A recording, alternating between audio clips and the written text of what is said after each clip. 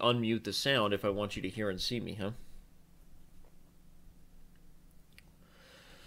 Check, check, check us out. Hey, everybody. Please confirm that you can hear and see us. And by us, I mean me and the many personalities inside of my head. All right, now that we've tested this out a little bit. Hey, everybody. Please confirm that you can hear and see us. And by us, I mean me and the many personalities inside of my head. All right, now that we've tested this out a little bit. Hey, everybody.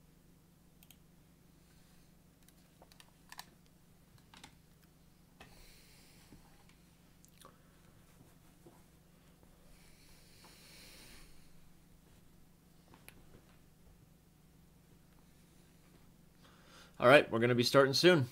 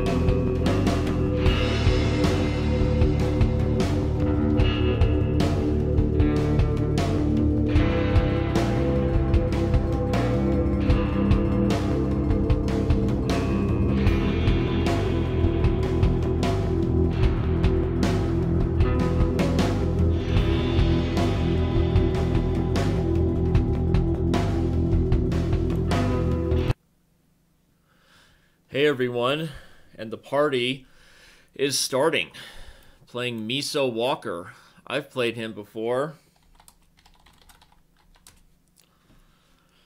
We're starting out with E4, E5. This is a Blitz tournament, so I can't start late, and I actually managed to get all the technical stuff set up this time to make sure that we would have a broadcast here. I'm playing a Scotch. He's playing the Bishop to C5 variation.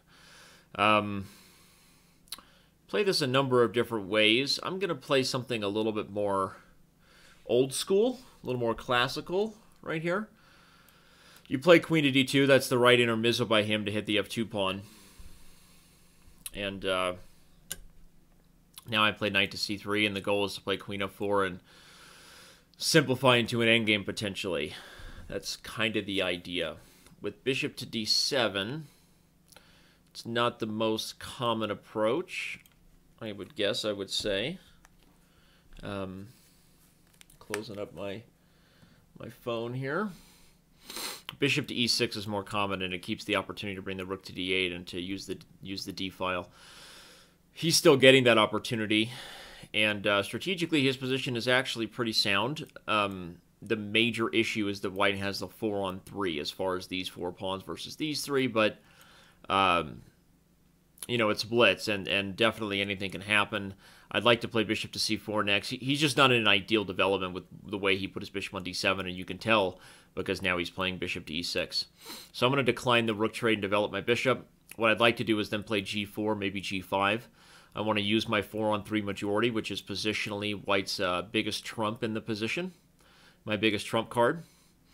Okay, that's a little bit risky to play g5. Now after bishop e5, he's probably going to have to play bishop to e7. And the main issue is I'm not sure that that really helps his structure anyway. Because playing g5, I can now try to open up the h-file and see if that can bring any magic using that h4 pawn anchor as I did. He's playing quickly, which is smart. He may know that I'm broadcasting and trying to take advantage of my my multitasking situation, which I respect. But hey, we're here for entertainment and to educate. To entertain and to educate. That's the idea. So the fact that we get to play in a USCF Blitz tournament on Chess.com, this is the first ever USCF Blitz tournament on Chess.com. That's just an added bonus, right? That's just the fun stuff. So here we go. I'm going to try to keep the h-file if I can. Although he plays bishop to f6, which means he's going to trade and then play rook to h8. Not a bad idea. I guess I'm going to activate my king. I'm not sure I really have another better option. I'll pre-move. The time control is 3-2. If you're joining us for the first time and wondering what time control we've set up to be the Blitz time control of choice for all USCF rated Blitz tournaments that are going to take place on Wednesday at 5 p.m. Pacific time. That is the designated time for, at least right now, for the only Blitz tournaments that are USCF rated taking place on Chess.com. He's played really well. In fact, he closed it off really well, and this is going to be a really tough position to try to win. I'm going to try to relocate this knight, but I'm not sure exactly how to do it. First thing I'm going to do is maybe improve my bishop. Sort of bluffing at this pawn here. That's obviously not the idea, but maybe I'm going to put the bishop on e3 to hit g5 and bring this knight from e2 to g3 to maybe either h5 or f5, depending. I feel like I have more potential if my knight gets over here to the king side. I just have to be a little bit careful if he plays knight e5. My f3 pawn is hanging, so I need to guard that. I guess I'm going to guard it this way, even though it's a little awkward, because I want to keep the e2 square open for my knight. Knight to e2 will just give me more improving options if I'd like to head to d4, maybe head g3 to h5 and hit this bishop, with the idea of just creating a little bit more pressure on the king side, which is where I still have my 3-on-2 majority, despite the fact that it's blocked. So he plays knight there, which makes sense. But if I play knight to d4, I think I can win the bishop pair. So either he'll have to take it, or I'm going to take e6. Still doesn't necessarily guarantee me a huge edge. That may not have been the right bishop to give up, honestly. I know he's worried about the maybe the e6 pawn becoming weak, but I'm not sure that that's the right bishop to give up, given that maybe now I have a dark square bishop that he doesn't, and the f6 pawn and the g5 pawn are on dark squares. I guess I'm going to keep an eye on those pawns for now, and we'll defend this way. But still, this is going to be a really tough position. I'm not sure I'm even any better here, to be totally honest.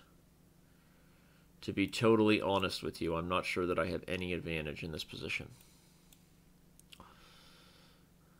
Miso Walker playing very well right now. I'm going to play f4 if he gives me the opportunity. And my idea is that in some positions, perhaps now I can take on e5 and have the g-pawn that's passed. I also have g5 as an idea. But he's doing exactly what he should be doing, really. So an interesting point is how should I handle this first? I feel like I should play this with b4. Even though normally you don't have to react to it, I don't want him to undouble the pawns. And that would give him a 3-on-2. And now I'm also hitting the dark squares, which may give me some other avenues to break through. I like that move. So I thought he might do that, but I'm actually okay with this because the a-pawn trade is not that big of a problem for me. Let's go hit that guy.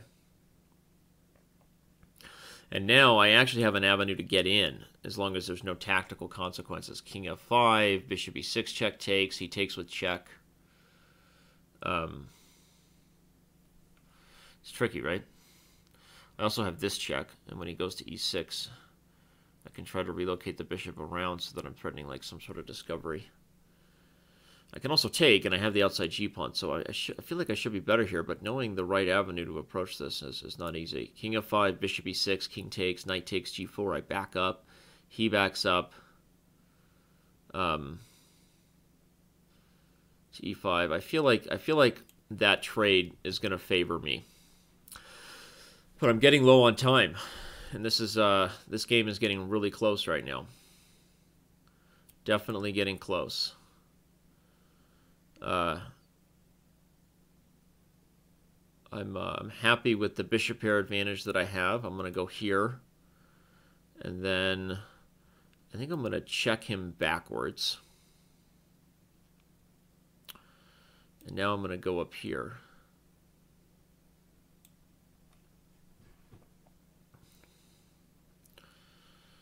Okay, he goes to e5 there. Now I can push. This is a tough position. Tough position. Okay, that was a bad move actually. That was very helpful. He needed to keep the bishop on that diagonal. I was trying to figure out a way to get in, which was maybe going to be to relocate my bishop to f7 or something. But now he's in trouble, and my threat is bishop h5 check followed by e7, which would just be winning on the spot. So I think I'm going to get this one now. I wasn't confident I was going to get this one the whole time, honestly. Mr. Walker played a very, very high-quality game of chess here, honestly, to get into this position. But now it's over.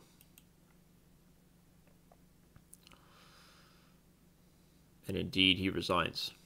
Understandable. So that was fun, right? That was interesting, and I think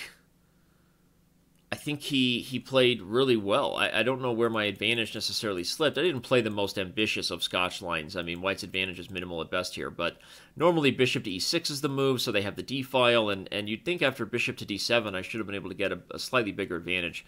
Perhaps going for the traditional approach here with queen of 4 is just unnecessary here. Maybe bishop to d3 and castle short, put the king on h1, and then drive the f-pawn. You can also use the 4-on-3 majority in the middle game, where it can be really effective. So that might have been something for a little bit more of an advantage, because honestly, after trading queens, I have trouble with the f2 pawn. So the fact that I have to take time to guard it, one move he can even consider in some scenarios is a move like f5. It may not work if I can keep the e-pawn, but, you know, like, for example, if h6 and I castle, and then he tries to, like, open up some lines, if I play e5, maybe g5, that's an idea that sometimes black can do. So, but he was definitely worse here. He was just a little bit worse the whole time, and I felt like I was going to push this one to a victory pretty comfortably to start. But I underestimated this idea where he could just liquidate all the rooks, and all of a sudden my advantage is minimal at best with the control over the dark squares that black has here. You know, so I underestimated how tough this position would be to win. And I think if he doesn't give up the dark square bishop, and actually, if I take the light square bishop and he establishes it on the dark squares, it may be really hard to maneuver a way in. Really, really. I think this idea of coming around to g3 was a good one by me. It's really my only chance to get a win. Perhaps he needs to expand the pawns first and then try c4. That might have been more sound to play like b4 to cripple these pawns, and then c4 in some situations to try to trade and trade. He has to be careful, of course, because he doesn't want to lose a pawn, but I feel like this position should be holdable for him with best play, honestly. And even with what happened, he's definitely letting me push, and this is getting tougher. But, you know, if he gives check and I move, like, how am I making progress? I guess I have to put the king on g7 to avoid a perpetual. But that's not very clear as far as how I'm going to proceed. So with time pressure added, this was definitely a hard-fought game. And Miso Walker, you should be you should be happy with your play here. So, and just like that, round 1 is in the books for the USCF Blitz tournament. If you're just joining us, that is what this is. This is Blitz Chess taking place on Chess.com that also happens to be USCF rated, the special online ratings that the USCF created just to engage more people, I guess, in their online communities. And they've been really successful so far at Chess.com. Honestly, I wasn't sure how many people would be interested, but this is only the second tournament, and we have a lot of players. It looks like almost 40 again. Tricky to tell from the standings, actually, just how many players we have. But I am not the highest rated, not the top seed. I'll go ahead and add a screenshot here of the standings so that you can see it. Right here. And so that when we are discussing it, you can see exactly what's going on here. And so the Lancer is the highest rated player, excuse me, right there at the top, followed by Mr. Danny Rensch. Hey, I know that guy. Red Chessman, Petrosianic, lots of pretty decent players. And round 2 is starting, so we don't have a lot of time to discuss. We're going to move right on to playing no chat, no game. That sounds like some kind of like trash talk from White Man Can't Jump. Yo, no trash, no game, yo. Right? Something about my voice is what, like Terminator? I don't know that that's true. That sounds a little weird. Maybe you need to think about your Terminator references. There's one thing I've learned. It's never make a James Cameron movie reference unless you're prepared for the consequences. That's right. So my opponent is playing maybe a stonewall if he plays f4. Yep, indeed. It looks like that's exactly what he wants. And I'm going to play the best approach I can to go ahead and be aggressive and challenge the dark squares, which is the most strategically disciplined way to challenge this approach. And you strike immediately with e5, and this is what you want. Now, I was going to say we can open this thing up, as we should, and then we're gonna jump right in to g4 maybe try to go after the dark squares. So he sees that. He says, I don't want a piece of that. I don't want none of that. West running that. I get it. But I can take e3, takes f6, takes d2, takes g7, takes c1, just a ton of fun, right? If I take here and he takes and I take, he takes, at the end of that whole line, I'm still winning a pawn. Also, knight to g4 is a strong move here to consider, which creates the threat of knight e3 and just opens up more pieces to the dark squares. I'm not sure what the best move is here. They all look good. They all look pretty good. So I guess I'm just gonna I'm gonna go for knight g4. I wasn't sure. I thought maybe taking e5 was the simplest, but then at the last second, I thought maybe he'll play e4. And though that position is really nice for me, and I've got a huge grip on the dark squares, I think maybe the potential for tactics in this position is even better. If I take on e5 with the knight and remove his knight, there's ideas of the queen coming to h4 and possibly developing an attack. Let's keep the afternoon caffeine hitting the system, especially while you're doing stuff like this.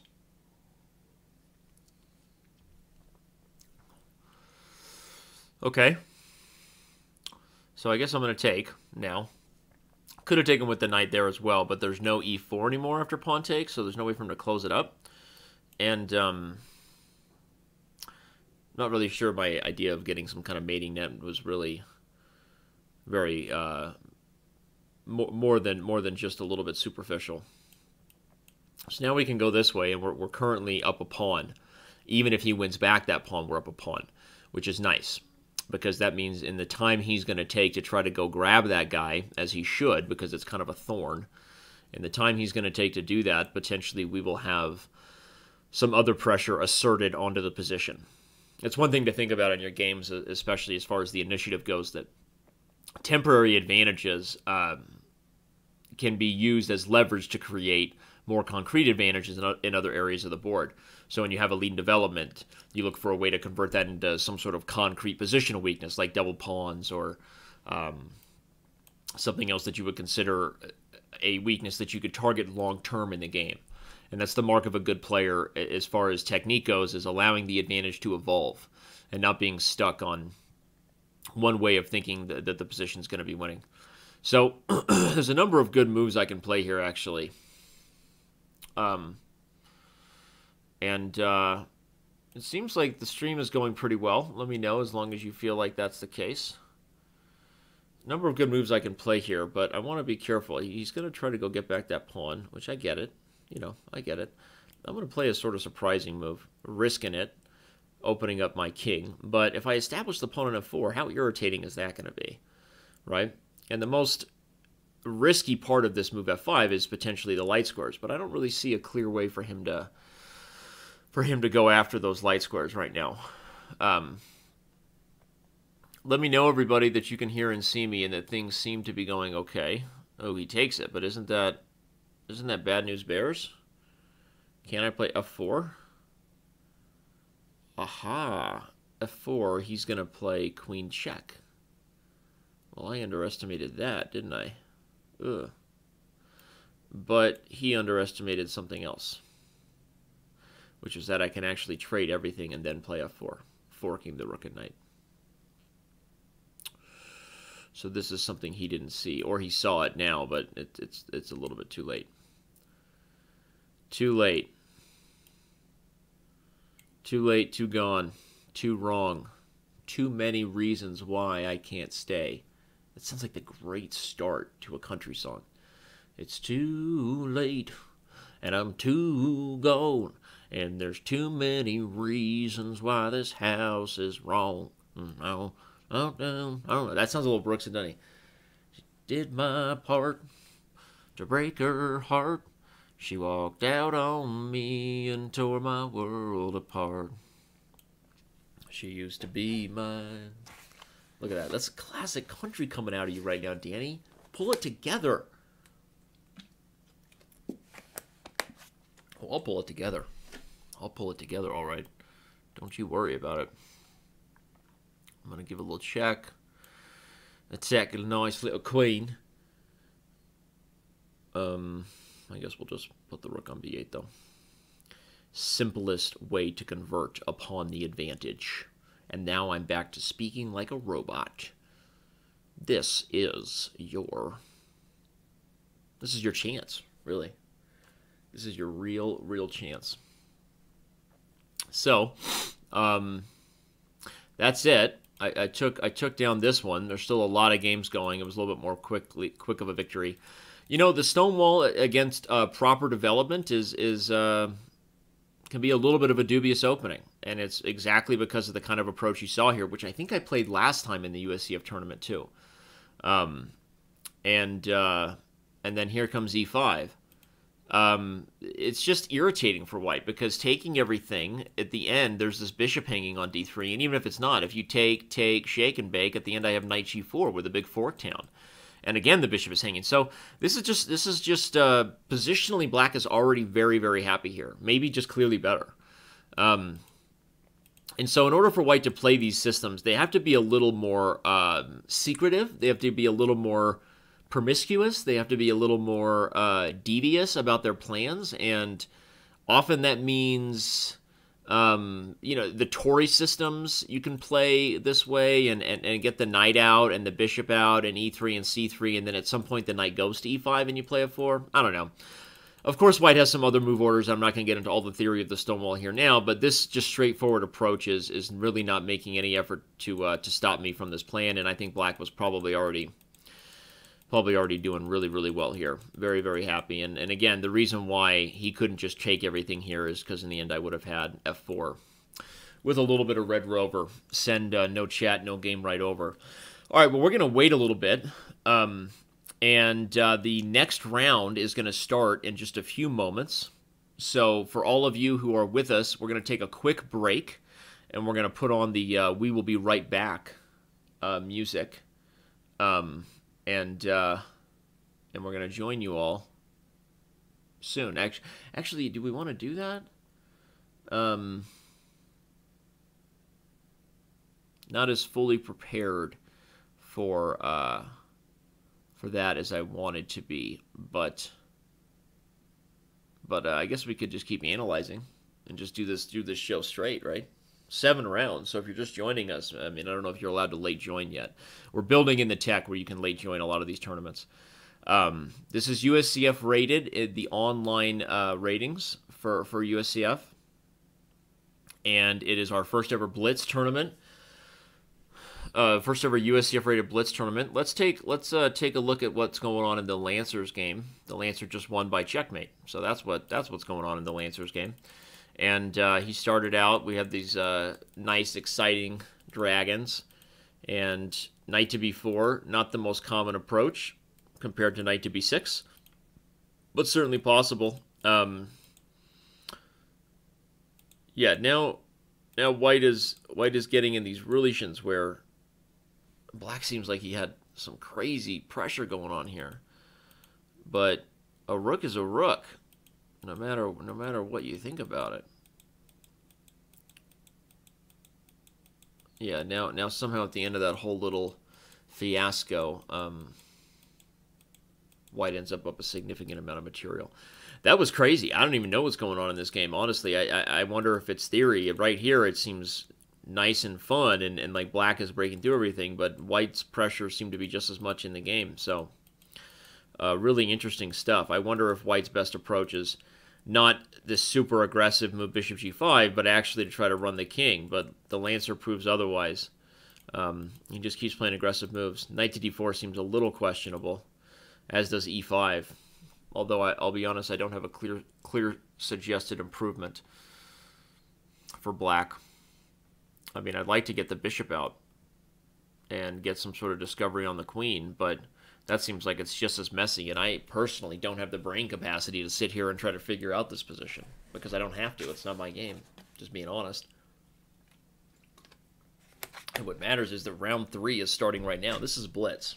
This is fast and furious stuff, and we are not kidding around. I'm going to switch to d4 now instead of e4, and we will see what other Gabe, like the other white meat, we'll see what other Gabe comes up with here. I wonder if his brother's name is Gabe, and so they named him Other Gabe just so his parents wouldn't confuse him, like Gabe and Other Gabe, right? That would make sense to me. So c6, and we have a nice little Verisov opening developing. I should describe it like it's a cooking channel. We have a nice little Verisov, nice little crispy crust developing here. We have a nice little Verisov developing with a nice little pawn chain that focuses toward the queen side. And when the bishop goes to g3, if they take, we're going to have a nice little pawn structure here with an open h-file and the potential for a long-term kingside attack. Now, one of the mistakes you could make is oversalting this position. I guess this metaphor doesn't really work, does it? No. No, focus on the chess, Danny. All right, I will. Stop talking to yourself. Okay, done. Okay, well, he takes it. I'm happy, actually, to take this way. And he plays queen to b6. Do we really worry so much about that? I don't know. I guess we'll stop the queen from taking b2 the old-fashioned way with a3. And yes, that is the old-fashioned way, in case you're wondering. At least as far as I'm concerned, that's the old-fashioned way.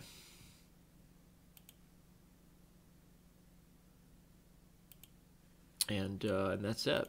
So let's keep things going here. The idea, of course, everyone, is that he can't take on b2 because knight a4 is that's a trapped first lady. All right, it's not the best situation for her.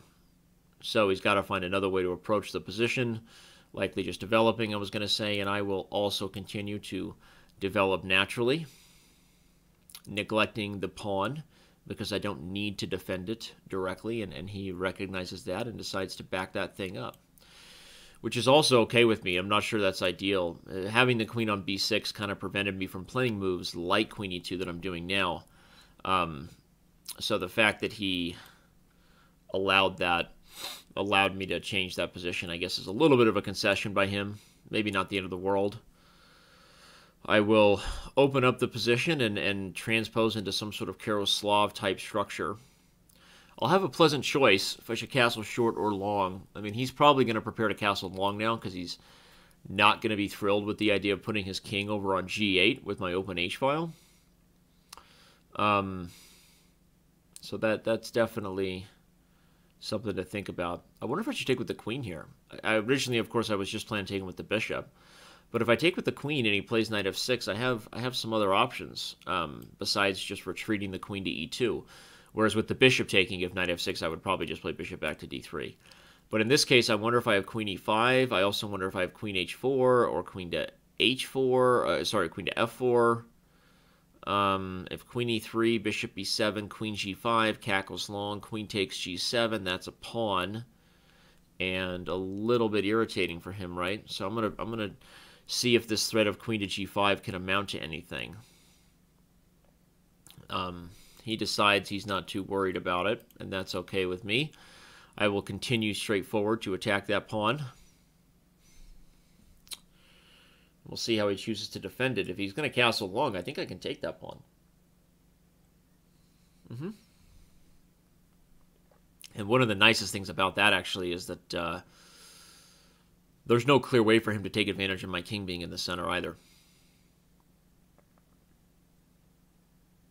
So that's fun. That is Funtown. Population white. Hoping to be in a position to maybe actually compete for first at this one. The first USCF Rapid Tournament. If you missed it, you can go ahead and check it out on YouTube. Maybe one of the moderators, TV moderators, can share a link to the YouTube video we shared on Friday. But in the Rapid Tournament, I drew my first game with a dubious piece sack. Although Alex Lenderman then told me later what I was confusing about the line, which was awesome. One, it was awesome that Alex watches my videos, and two, he took the time to say, "Hey, Danny, this is what you messed up." I think I tweeted it. You can look at it. It was pretty funny. Classic Alex. Classic Alex. I'll back up here. I'll let him play knight d5 with the tempo, which I know he's going to do, but in reality, that's actually not a great move. You know why? Now the h7 is hanging. So that move feels real good to bring that knight to d5, but he has to play f5, which is a concession because the e6 pawn is very weak.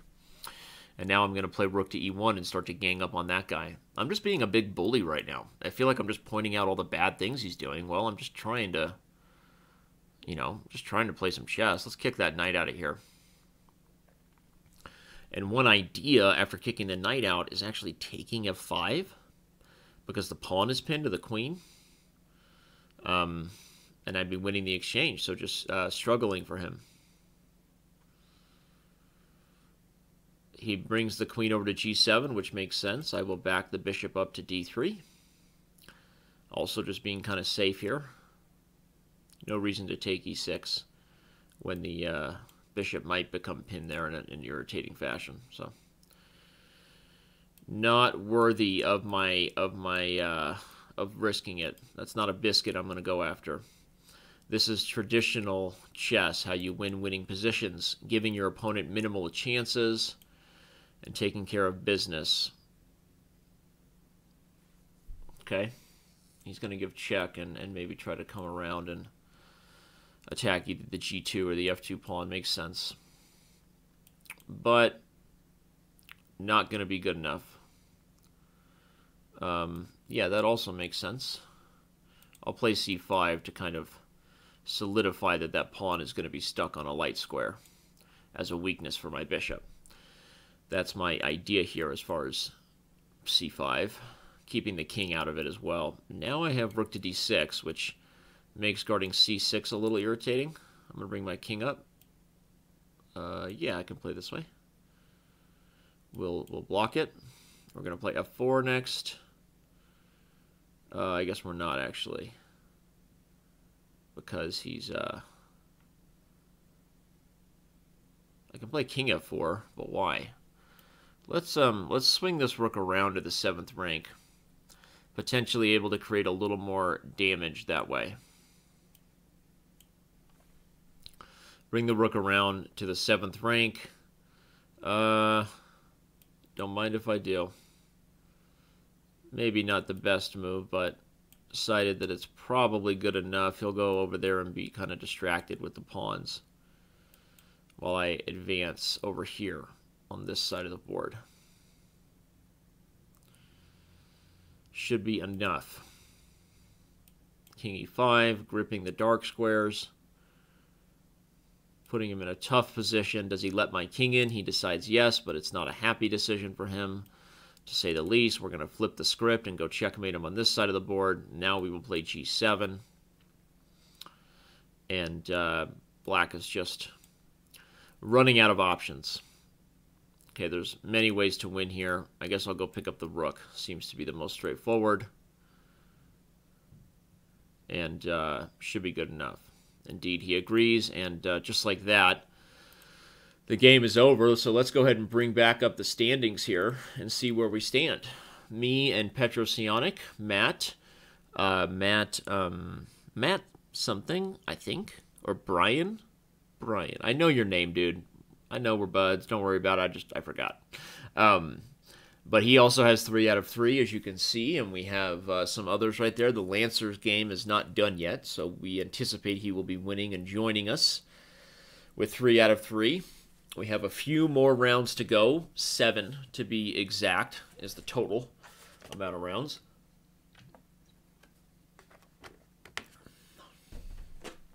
And so we will let's back this thing up and take a quick look at what happened while we have some time. I played a Verisov. My opponent maybe didn't quite know the theory. Probably bishop takes g3 is just premature. It's just unnecessary when you're not getting... I mean, this is not a positional advantage, really. I mean, it's the double pawns, of course, are always potentially not ideal, but if they're not isolated and they actually improve some other things in a position, it's really not the best decision for you to make. And so... And now after queen to b6, once he realizes that was a little bit of a waste of time, a3, of course, as we said, if he takes, I play knight a4, and all the squares are trapped. The queen is trapped. So, and queen b6, queen c7 and allowed me to kind of play queen d2. If he hadn't, I would have had to figure this out. I'm not sure. Maybe I was going to castle short, so I don't have to worry about it. But if I play queen d2 or queen e2, he might be able to take the pawn. So, this made my life a little easier, and I like that I recognized that I could take with the queen, seeing that this was going to be a little irritating for him. It wasn't easy to defend this position now. White's a little bit positionally better anyway. I have better space. This pawn is further advanced, so you have this structure, which is a Karoslav. White has a little bit more control over the critical squares, but black always has the options to change it with c5 or e5 if the moment allows. But now it just became more of a problem, and after losing that pawn, now I've turned the temporary advantage of my small lead in development and him kind of struggling with a little bit of lack of space into something concrete, which was a pawn in this case. And I induced knight to d5 and f5. That was just me being mean, because but maybe he's just worse anyway. I mean, but knight d5 is just not as good as it looks. It gains a tempo, but after that, now what, right? And you have a lot of positional weaknesses. So that helped, and here it was just a simplification of the position into a winning endgame, up some pawns, and the rest, as they say in Mother Russia, was a matter of technique. And that's it. So, okay, so we have the next round about to start any moment. There is only one game left, and it happens to be between the Lancer and what is going on here? And shoot film. Theoretically, is this position a draw? I don't know. The Lancer is black, so he should be winning. I think this should be winning. No, queen f7 in the chat is not a blunder of a rook, because the pawn's going this way, everybody. But I think black is winning. Okay, well, now it's winning. I was going to say, I think black is winning by, or was going to be winning. Now it's just the, wow, very good technique by Land. This is the Philidor position, which is a well-known, easily winning endgame. Here it's just, okay, that's one way to do it, but when you check, you'll have this check and you win the rook. It's theoretically very, okay, he missed it. He's under time pressure, but this is not the right approach for him. White should play king f8 even. This was not the right approach for the Lancer. The idea is you bring the queen to the long diagonals where they read. Oh, is it going to be a draw now? Queen f8 was not a good move. He should be checking here. I think eventually white is going to blunder the rook because of the way he's playing it, but that was really not the right technique, and now it looks like he's done just that. He's blundered the rook. Oh, wait, no. He actually managed to get into the third rank defense with king f8. This is the hardest. If he plays king e7, yeah, this is the hardest position to win. You can give check. This is okay too, as long as you keep the rook on the opposite side of the queen. It's actually fine. This is the most difficult defense to break down. So not good technique at all by the Lancer. Of course, I already highlighted he missed the forced win in the Philidor by that, and you would guess he's probably going to win. Oh, mate. Yeah, I was going to say, you're going to guess he's going to win because of time pressure being involved. It's so much harder to be white, but I think that depending on how many moves they had played in this endgame, there was a good chance that white could have drawn there after the Lancer messed up and allowed him to get the third rank defense. But hey, life goes on, and we are back to our own games. We have our own things to worry about here. And I'm going to play e4 and go right into an open Sicilian and see what it's all about, Alfie. Okay, we'll play a Yugoslav attack if he wants it. This is not for the faint of heart. This is, I don't want just a piece, Bob Barker. I want the whole thing. This is exactly what we want. Rook to c8 that early is not the best. I'll play g4. Queen to c7 is the correct move there. See, now he plays queen c7 and never really had a chance to play for knight a5, which is kind of ideal for white to get the attack going. You want the queen on a5 if you're black because it opens up these exchange sacks on c3, and then there's threats of a2 with the bishop and queen lining up. It's kind of the whole key to this line. So this is really really not ideal for him. He can take on f1. I'm not even sure how I'll take it. I'll probably take with the d rook because why not, right? Yeah, I should just do that. I actually think maybe I missed a really good move here. No, it only works if he moves the bishop off. If he moves the bishop off in some positions, I can also take f6 and then play knight d5, which is a fork of the queen and bishop, and then take f6 with check, and then everything's doubled and destroyed over here, and it's really not going to be the best situation for him. So those of you complaining there's a little bit of a lag, I mean, I'm kind of happy there's a little bit of a lag, because if my opponents were watching this in real time, there might be a better chance that they could actually follow what's going on. Okay, but now there's a number of good things for me to do, actually. First, I'm going to play h6, opening up a tricky little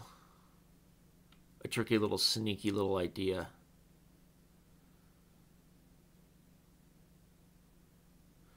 Of course, when the bishop goes to h8, I'm taking here and then playing knight to d5 with the threat of mate on e7.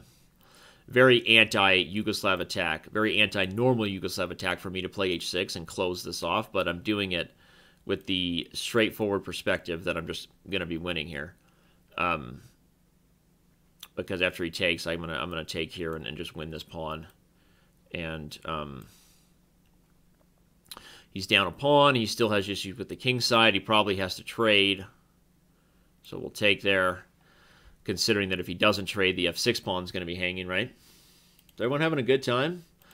I say make some. You say noise. Make some. Make some. I say make some. You say noise. Make some. Make some. He said, I play the greatest. I don't know that your position is that great, dude. So if you're talking trash, it may not be the right time for that. Maybe he's saying that I'm the higher rated player, which isn't even true. I'm not the highest rated player in the tournament, but okay. Now I'm happy to take here and then go grab that open file. When you have control over the only open file on the board, you're quite happy, right? It's like only one time to take the file. You take it, you like it, you do it, nice.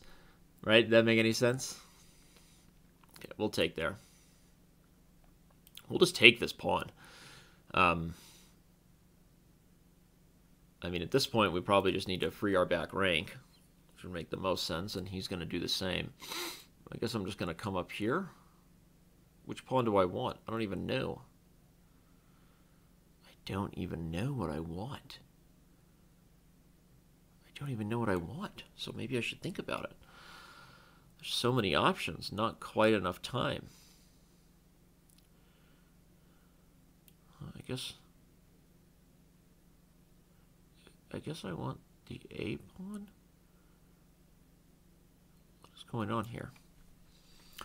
If I give check and then he moves, I can give check. I can go in there. That makes sense, actually. Yeah, that actually looks like the best move. I knew I shouldn't pull the trigger. I knew something wasn't right about the position. Now I come down there. And he's not stalemated, so if he's going to give check on e1 and then sack his rook, he still has pawns to move. Very important. Never underestimate your opponent's stalemate tricks. Yeah. All right, we'll play there. Play there.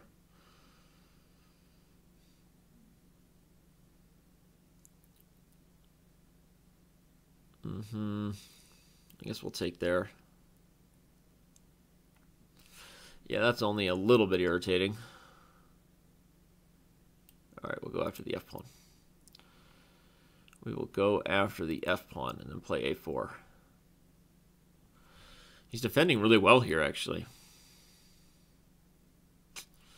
Definitely defending pretty well.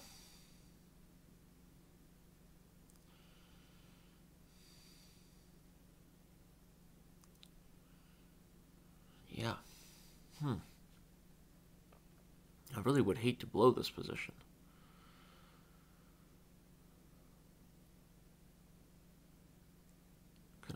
Can I do that? If I get in there and eventually I can block. So if I go for giving up the A and F pawn for his B pawn, I can eventually get my king into a winning position because his king is not ideally placed. So I'm going to give up both the A and the B pawn, and if I've calculated this right, this is a winning position for me. And I will tell you why. Oh, that's irritating.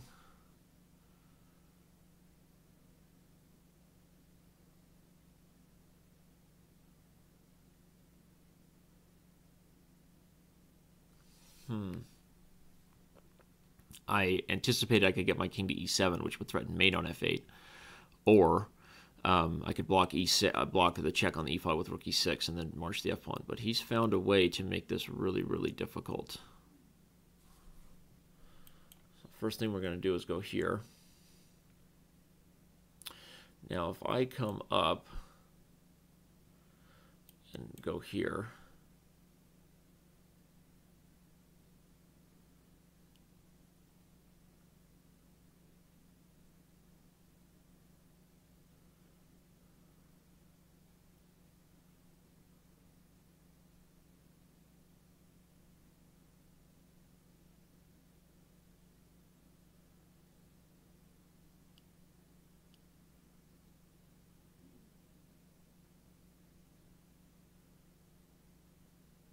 this is really strange.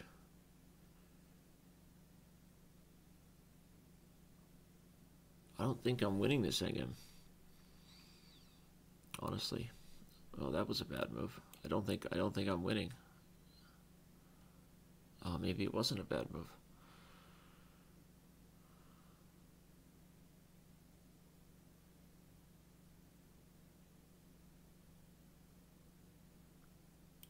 I should have played there first so I could give check and go after the h-pawn.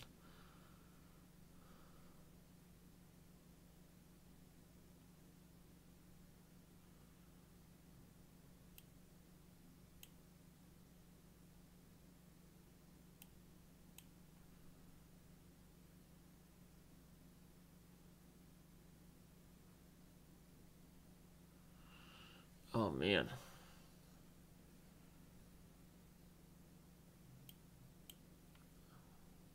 I guess I blew it.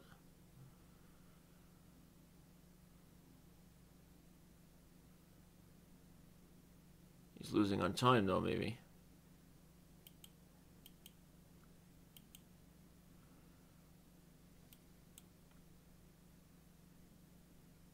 Well, he figured it out. He figured it out with no time left on his clock. Definitely disappointing. All right, well, I dropped a draw. Wow, really well played by my opponent. I don't know how I did that. That was really, really terrible. Really, really terrible chess for me to not win this endgame. Wow. Pathetic.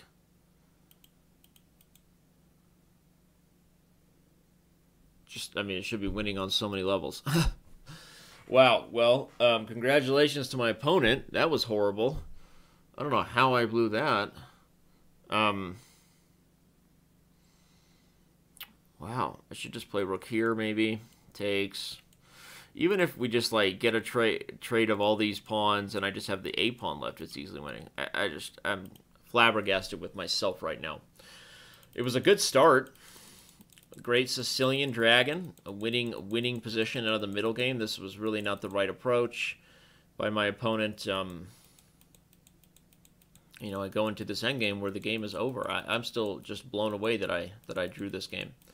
But okay, I mean, he gets some credit. And here I should have played f6. Yeah. Because he can't ever move the rook off the back rank without getting mated. Even if he plays there, I can free the back rank. It would seem that f6 would have made more sense. But I didn't. And still, I should be winning here. But another bad decision with rook f7. I should have played king b2, takes, and then a4, with the idea that I can get king to b3 and he's trapped.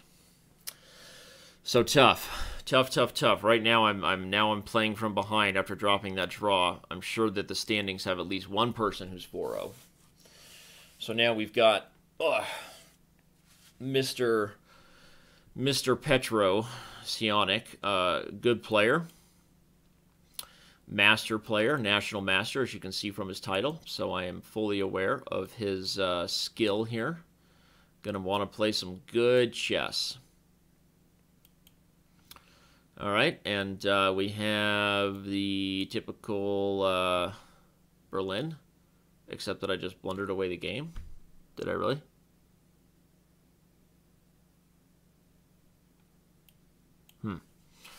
I guess I did. Played a big blunder, but hopefully this one is still fun. I'm going to develop my bishop and try to get castled long. That's what I'm going to do. I'm going to develop my bishop, and I'm going to try to get castled long if I can.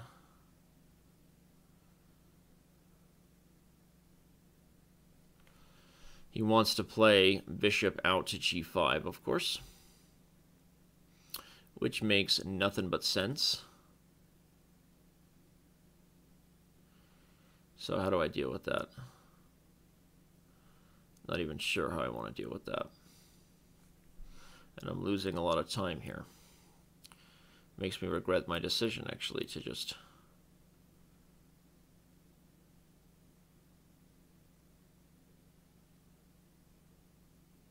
Makes me regret my decision to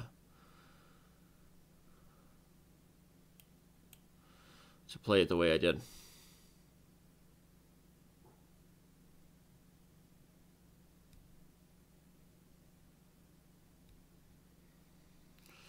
Still playing some crazy moves here, I am. Sam, I am.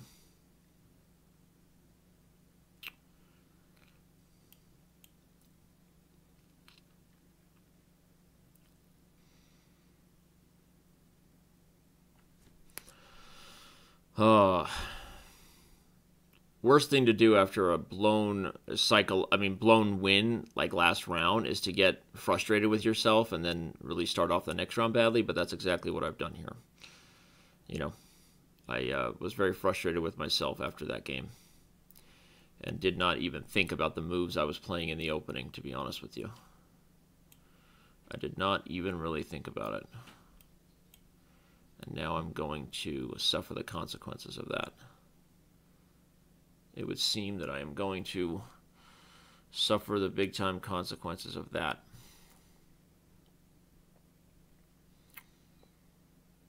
I have to find a way to buckle down and be resourceful here. If I can just get castled long, I'll have a chance. If I can just get castled long, I will have a chance to come back in this one.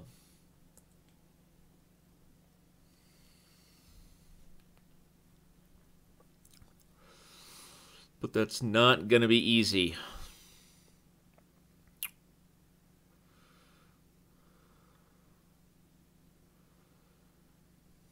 It is 3 minutes, so neither one of us is really going to have a ton of time to figure this thing out. The thing is, if I get castled long, not only am I down a pawn here, but I could be down more than that. But when I say I have a practical chance, it's the thing is that I'm down a pawn here, but there are open lines toward the king side, so that's just my hope. That's all. Knowing that it's kind of a faint hope. A faint whisper of a hope.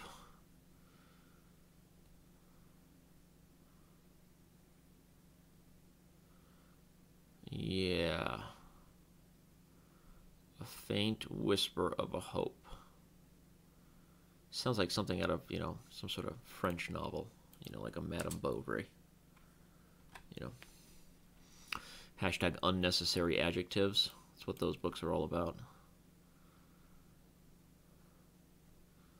Indeed. Unless I come up with the king. No, I can't really come up with the king. That would be a bad idea. Gotta go this way. Gotta go this way. Now if I play queen to d5...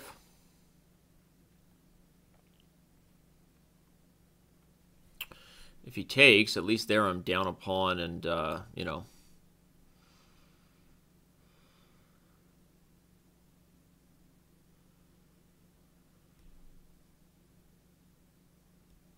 not what I wanted.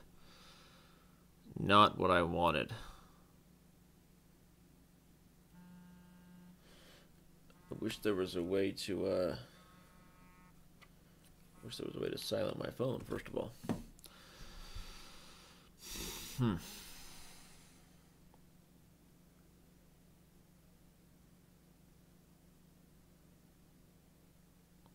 I really afford to try to avoid trading queens here?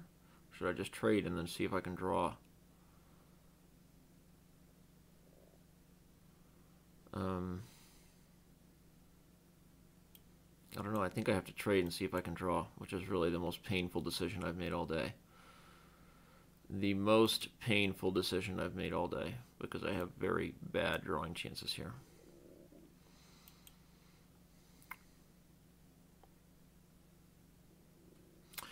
Very, very bad drawing chances here. I'm definitely much, much worse. So, was not happy about doing that. But I didn't really have a choice. I think I was just, making those tough decisions sometimes, what you got to do.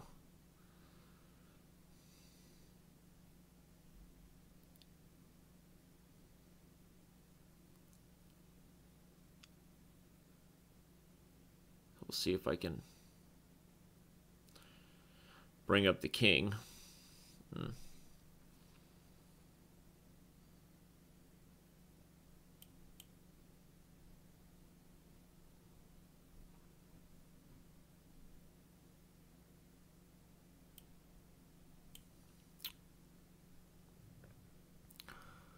Oh, didn't really think about that.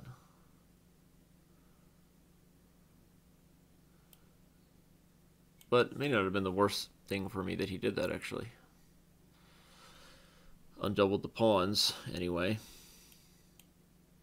So that's a plus. Or is it? I feel like I don't even know what to do anymore. And I'm down on time, big time. So yeah, now what? Back up.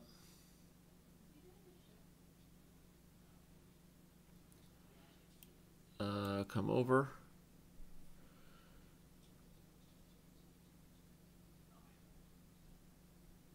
Well, that wasn't good.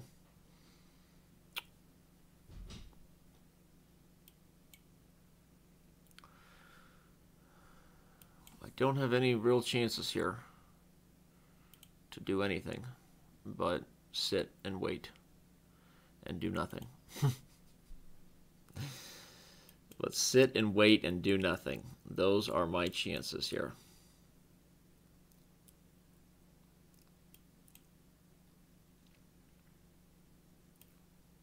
But he allowed me some chances. So now we're going to go for it. Ah, he blocks it. Yes, indeed, he does block it. The right idea for him.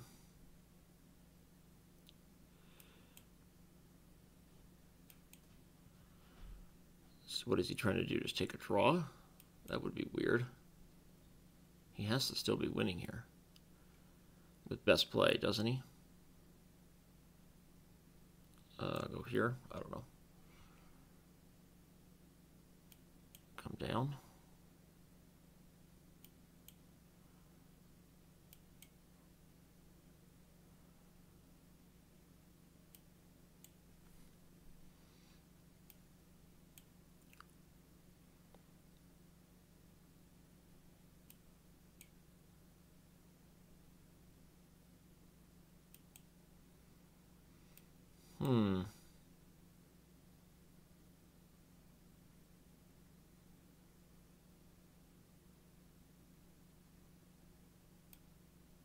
I don't even know why he did that. There had to have been something better for him than that.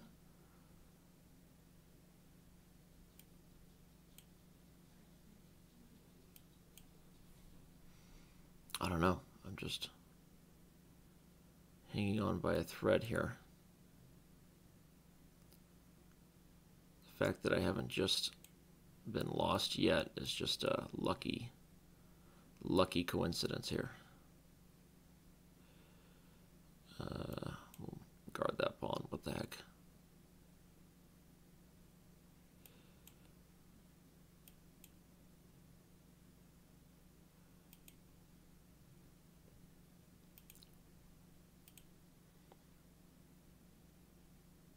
Ah.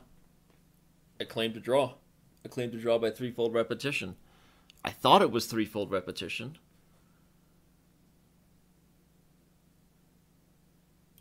I think the position repeated 3 times. Yeah, position repeated 3 times. Here's once, twice, 3 times. Well, I am super psyched about that. That was a mistake by him to allow that. Wow.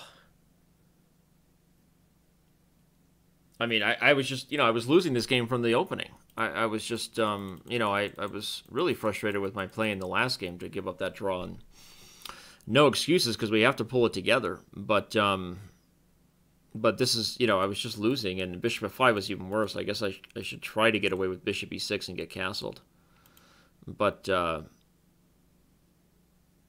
yeah, no, I was just losing here all game. So did my best, and I'm gonna have to just be happy with that. But yeah, if you're watching, it was threefold here. If you go to the end, it was started here.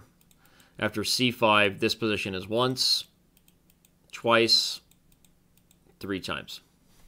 So it doesn't matter the move order. What matters is the consecutive times the position is reached. So just a mistake by Petro and a heads-up play by me to press the draw button because I wasn't sure. And I wouldn't want to offer a draw to annoy my opponent, but that's the only way really to claim a draw in online chess. You just have to press draw, and I got lucky. So I'm going to take a quick break real quick and give you back to some music as this next round gets started, and I will be right back, and so will the next round. I'm going to zen myself because I really want to win this tournament. That's why I'm taking a quick break.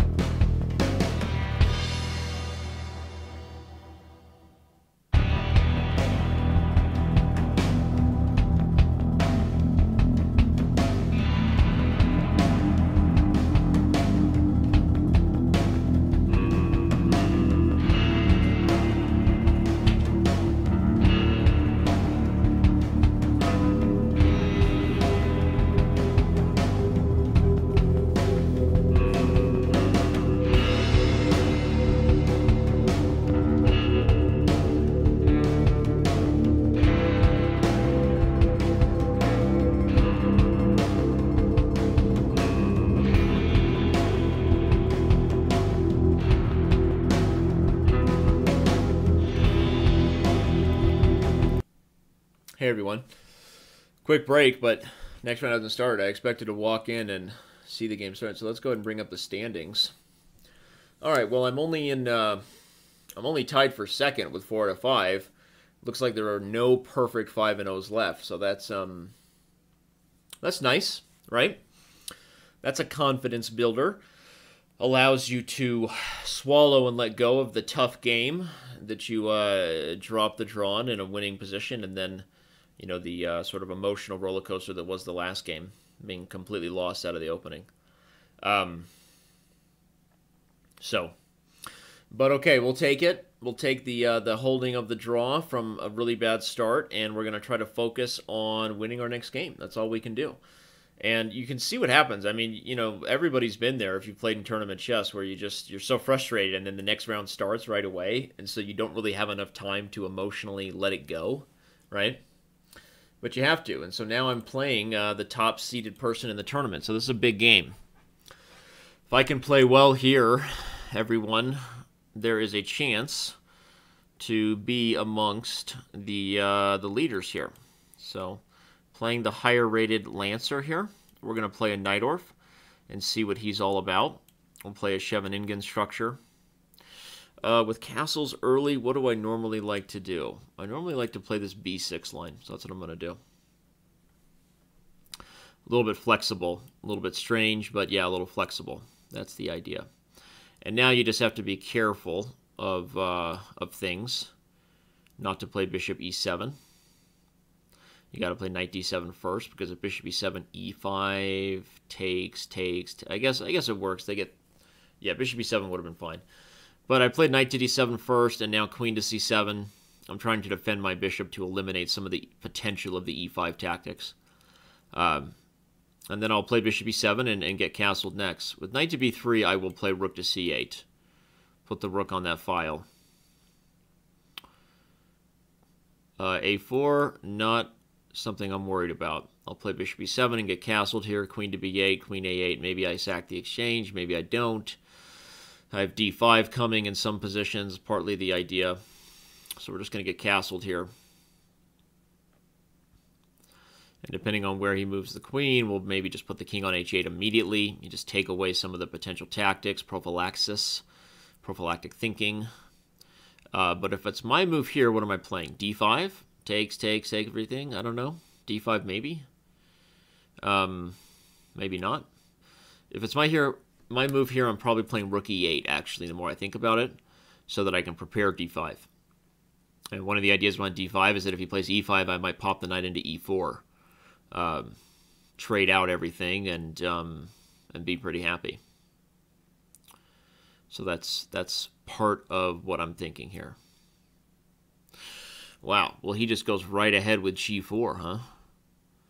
But now I'm really going to be thinking about playing d5. I'm just going to do it, because tactically it opens up the position, it opens up the chance at that bishop there. I'm aware that there's this risk of the pawn being pinned to the bishop on e7, but my thinking was that I wouldn't care that much, and I would want to open up his king, although maybe now I'm going to regret that. Who knows? Right? Who knows what's going to happen?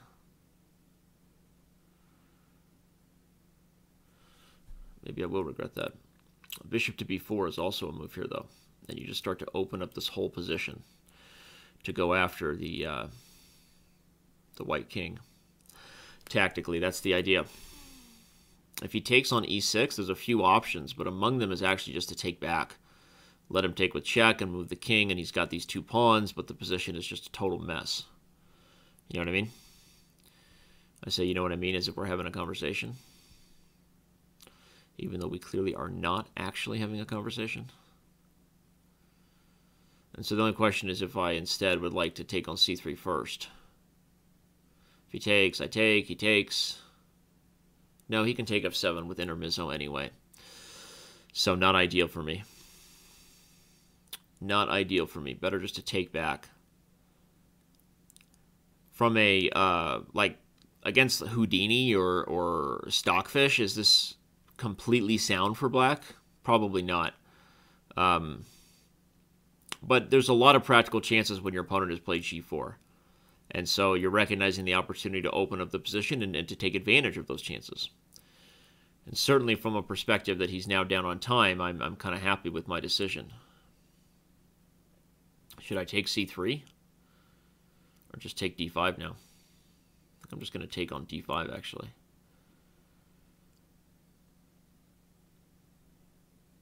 With the pawn. Because the other reason I played bishop b4, of course, is that I unpinned the queen from the bishop. So, feeling okay about this position right now. Definitely tough. Playing the top seed here. The only 4.5 left in the tournament.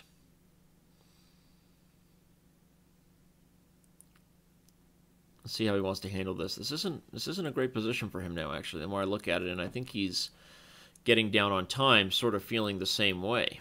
I'll play knight e4.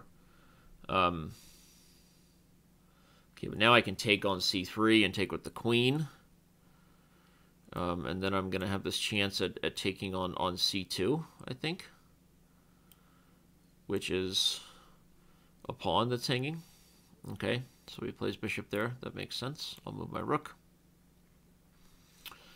Definitely makes sense for him. I'm going to play knight to c5 if I can. Ooh, wait. He's just going to give me the c2 pawn? I will take it. I will happily take that pawn. That's another pawn I can go get over here on a4. It's a lot of pawns. But at this point, I'm not even sure I need that many pawns. And I don't want him to keep his pieces on the board. Right? So it might be wiser to just... Might be wiser to just trade queens, although, I mean, take a4, he plays bishop b2. Does he have anything, really, solidly? Doesn't really seem like it, right? I guess I'm going to do it. I'm going to go for that pawn. I'll play here. Hit the queen. Sorry, hit the rook. Wow. He plays knight f5. That is exciting stuff. If I take on d1... he's going to take on g7 because he's just kind of losing here. And I don't want to get mated, but hey, it's a lot of pieces. Right? I'm going to go for it. Call his bluff right now.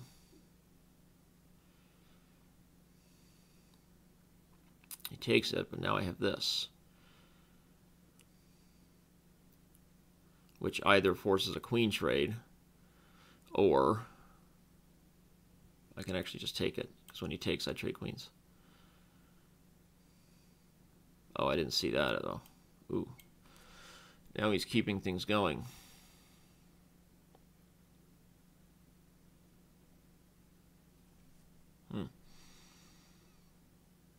Wow, I shouldn't have done that.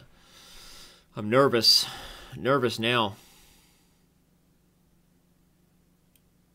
Guess I gotta go for this.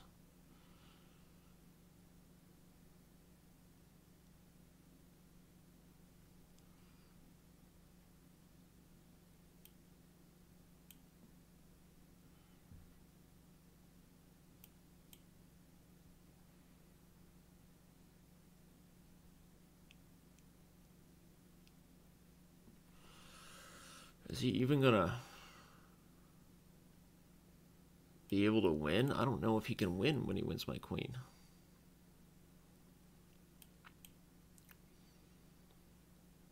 I thought I was just gonna... Oh crap, what's going on?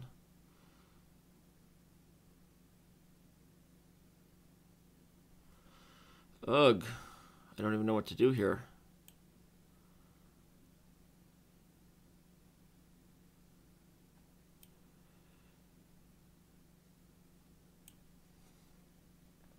Time is just ticking away for both of us right now. Got him. He missed that.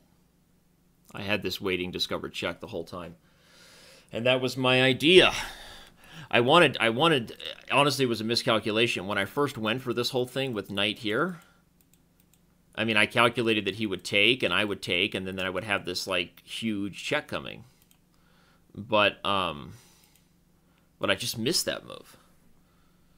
And I thought, okay, like, I mean, without being blitz, I mean, even like bishop c6 here, so the rook is guarded, he takes, I take, he's not mating me right away, and there's threats of check as well as this check. Like, this position is completely unclear, completely, even with losing the queen. But before that, okay, like, I have to be winning here. I wonder what the most simple way was that I messed up.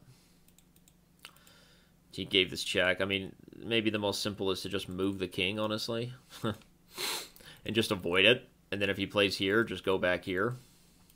So taking here was really risking it. After f5, it really gets worse. But maybe this move was the move. Yeah, even here, I was still winning if I found queen to c2. Again, if he takes with check, I take. If he trades, the queens are gone. And if he blocks, I have rook e1. So this move would have pretty much done it. If he tries to keep the queen on the file, I can win this bishop, and I'm guarding mate. Okay, so queen to c2 would have done it instead of queen g6, which is good to note, as well as probably king f8. Those were both better ways to eliminate my opponent's counterplay. But okay, like, this position is probably still winning. I just didn't have the time to figure it out. I was freaking out. Even like this is probably winning. I mean, he gives check, and you move, and he gives check, and you move, and there's just not enough here, really, for white to be able to play this way. I was confident of that, but getting down less than 10 seconds, this was anybody's game, you know? And I really could have lost in the end after I started misplaying it. This whole 95 thing, it got really, really scary and crazy. But, you know, took some focus under time pressure. I had this idea waiting in the wings, which was kind of my my trick, and he's sort of in trouble anyway. I think with best play I was winning regardless. It's just that once I got under time pressure, that was not the nerve-wracking affair I was hoping for, considering the position I had in the middle game where I'm just up a whole lot of stuff. So okay, with that, what are the standings? Right now we have me and Petro both won our games after that draw I had with Petro, and after my horrible draw that I gave up earlier. In a winning position to this guy right here, Mr. KK Pianu 9. So, but right now, me and Petro with 5 out of 6 are leading the way, and just like that, the game is starting, and we're playing another 5 out of 6. So certainly far from clear or over at this point. I will play d4 and knight to c3, and I will head for my Verisov. My favorito these days. My favorito, my favorite snack. Okay, we play bishop to d3. Play this way. Back up the bishop. We have a sort of strangely symmetrical position right now. Now I guess I'm going to take and then put that guy there. And then come up here.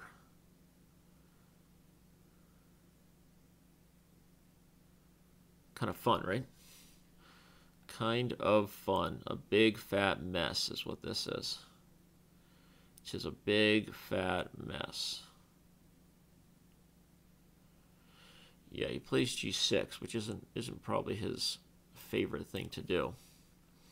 I could have played g4, which threatened queen h3, and I thought about it, but I decided to wait a second and take away his ability to double my pawns. I'm not even sure it was right. Maybe g4 right away was the best, immediately opening up the h file for the king side, but I didn't take it. I did not take the chance to do that. I feel okay about my chances here, though, with the idea of attacking on the king side. Pretty straightforward stuff as far as that goes. It's a little irritating, but only a little, because my knight actually guards f2. I didn't want to trade queens.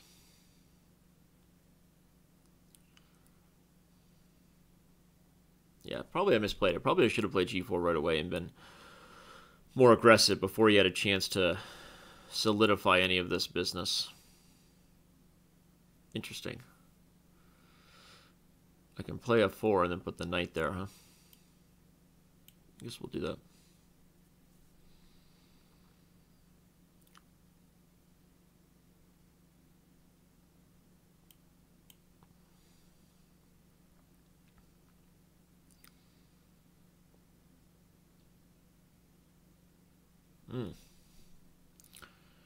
We'll put the knight on e5.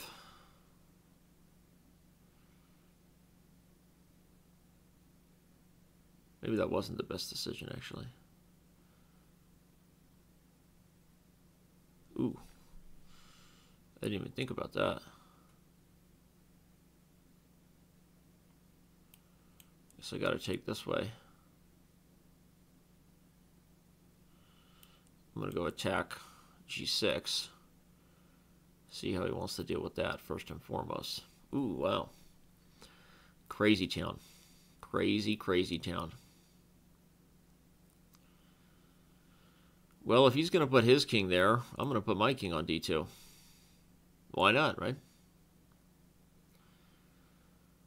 Mi casa, su casa. It's good enough for you, it's good enough for me.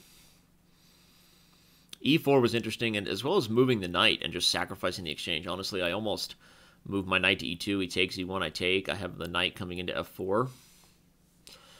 Would have been quite the scenario, honestly. He's going to want to play c5, and I get it. I get it. But I'm going to... Yeah, I'm going to put the rook here.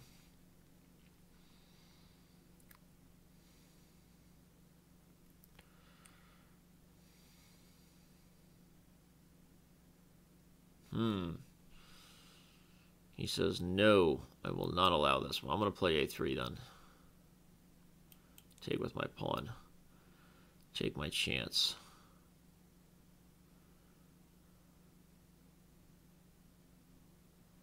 To say this position is a little strange might be an understatement.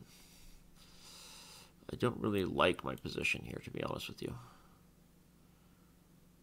But it's weird, that's for sure.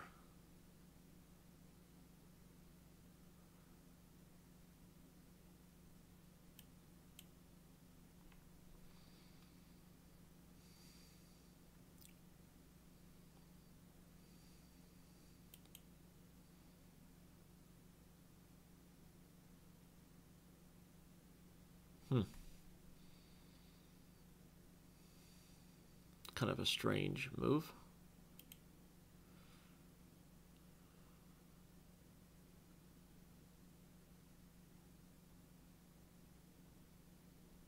Well, he goes for it, huh? Okay, maybe I should have been a little more afraid of that.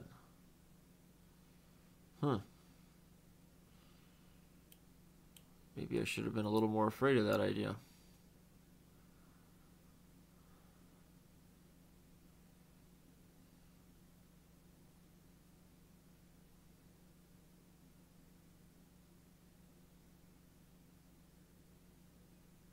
Super strange position, though. I don't think he saw this idea coming where I'm, putting this queen on putting his queen in a little bit of an awkward position. So...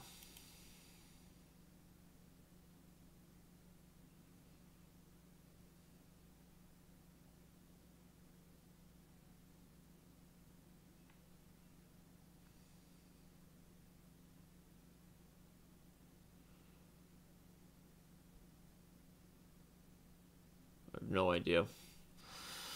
I have no idea, but I don't like it for me.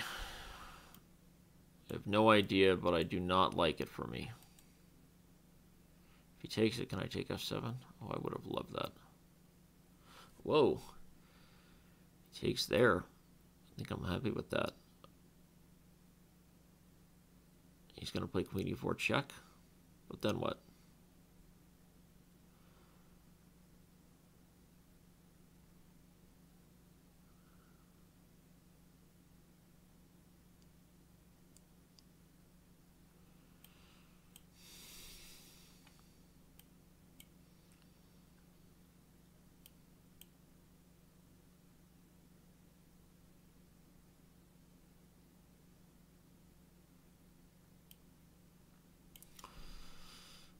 Hmm.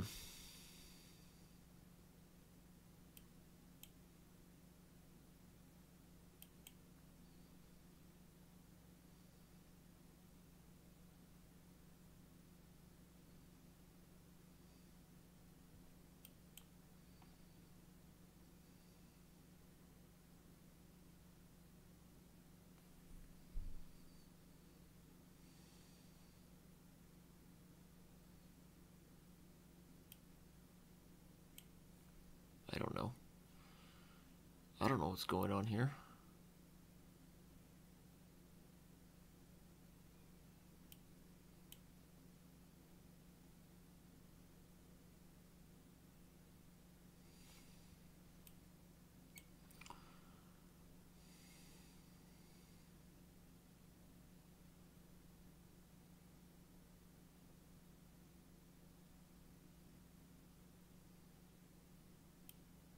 Could be losing on this move.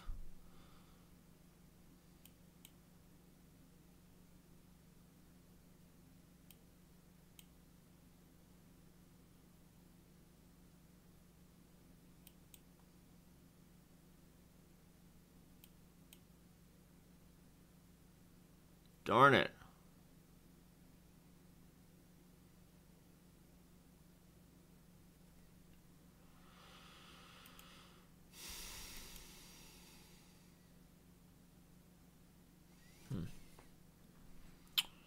Was he winning if he gave this check here, though? If I come up, then he gives this check? No.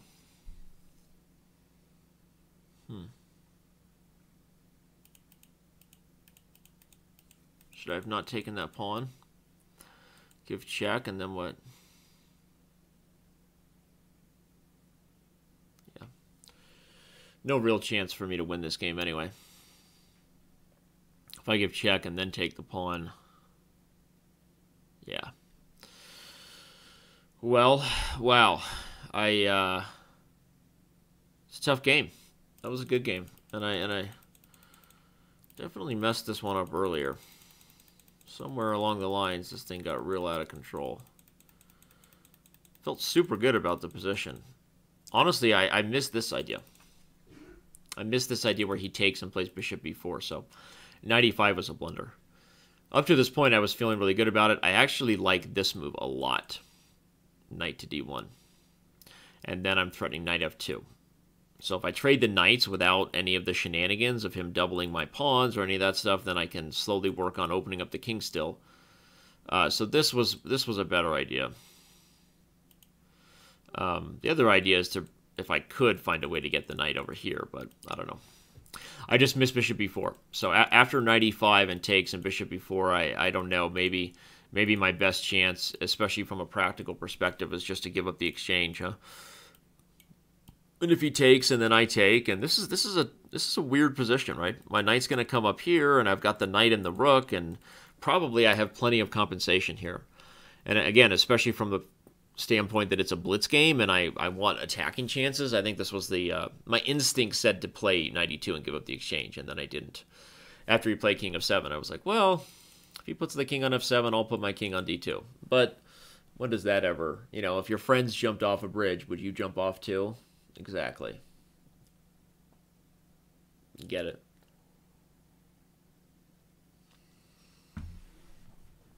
So, we are back to a big, huge lead at the top, except that if Petro wins, he'll still be in first, and it looks like Petro's about to win. Petro's going to take care of business here, and then he's going to be in the lead. So Petro will be in clear first with 6 out of 7, and there'll be a large group of us in second. And is that the last round? Oh, man. That's the last round. Wow, if I had known that, I probably would have tried to lose that last game. Oh, man. I didn't even realize that this was it. I didn't even realize it. I was so lost in my own head.